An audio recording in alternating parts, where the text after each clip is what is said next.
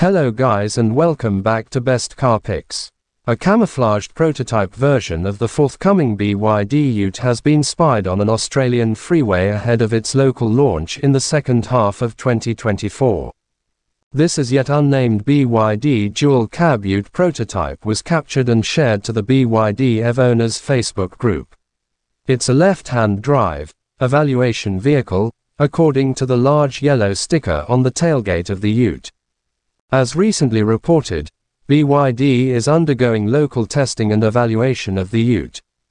The first Ute arrived a couple of weeks ago and is going through testing locally. While the full extent of local tuning and calibration specific to the Australian market is unclear at this point, Mr. Todd spelled out the fact changes had already been made to the vehicle. There will be design elements that have been made over 6 to 9 months. So there's already been elements suitable for Australia re-engineered into the vehicle to make it more suitable for Australian conditions, said Mr. Todd.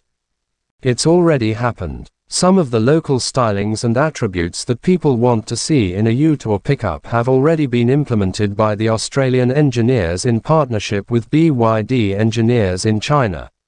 Those changes will be implemented to the Ute for other markets to make it better.